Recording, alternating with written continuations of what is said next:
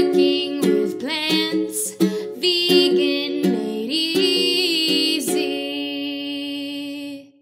Hi everyone, it's Anja from Cooking with Plants, and today I'm making a dairy-free creamy potato soup. So this will take about 5 minutes to make. It's just done in your blender, really easy, really quick. Let's get started.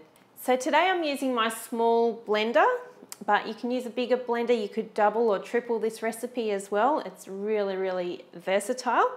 So first of all, I'm adding some pre-boiled potatoes. I've just had these sitting in the fridge for a day or two, and I'm going to use them in this recipe. And I'm putting in 2.5 small to medium sized potatoes, and I've also just chopped the other half of the third potato into small pieces, so this will go onto the soup at the end, so it's not just all really smooth. It will add a little bit of texture, so it's totally up to you whether or not you want to do that. Otherwise, if you don't want that, you just want a smooth soup, just put the 3 potatoes into here. Next, I'm adding 1/2 cup of cashew nuts. Now, I haven't soaked these, but if you don't have a very powerful blender or you prefer to soak your nuts before using them, then by all means do so. And just be sure to drain off all the liquid before you blend it in this mixture. Now, I'm also adding in 1 cup of boiled water. And I'm adding in 1 tablespoon of nutritional yeast. This is an optional extra. If you don't want to use nutritional yeast, just leave it out. Or you could even just add maybe 2 teaspoons of miso paste as well, which would also add a nice cheesy sort of flavour to this soup. I'm also adding in 1 tablespoon of freshly squeezed lemon juice, a clove of garlic, and 1 tablespoon of sliced scallions. And finally, I'm adding 1/4 teaspoon of white pepper, 1 teaspoon of onion flakes, and 1 teaspoon of mixed Italian herbs.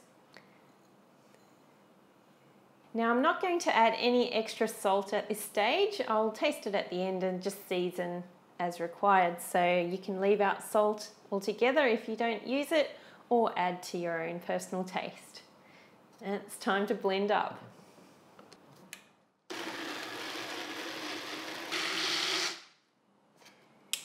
Okay, so this has been blending for about 2 or 3 minutes, and it's all nice and creamy and incorporated. If you wanted a thinner soup, just add some extra water into this, or even some plant-based milk, and that would make it extra creamy. So I really like mine nice and thick and rich. So I'm going to pour this into a bowl, give it a bit of a stir through, and then just top it with the pre-chopped potatoes and some extra chopped up scallions. You could even put some nutmeg on top, or some smoked paprika would be nice sprinkled on here as well. And this is ready to eat. I'm so hungry. Give this a taste test.